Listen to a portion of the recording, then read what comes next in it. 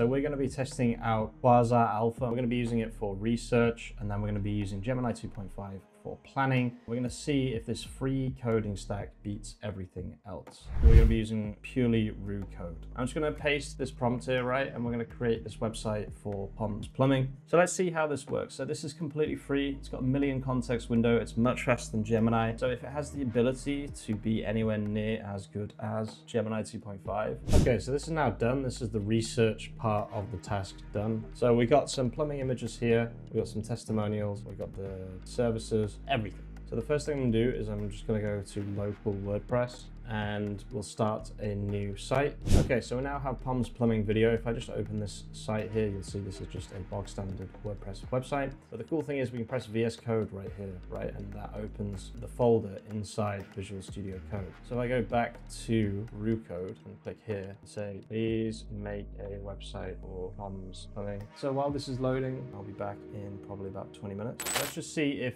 the homepage is how it's looking. I mean, it looks decent. It's not fantastic, I won't lie. It's managed to put a nice map embed.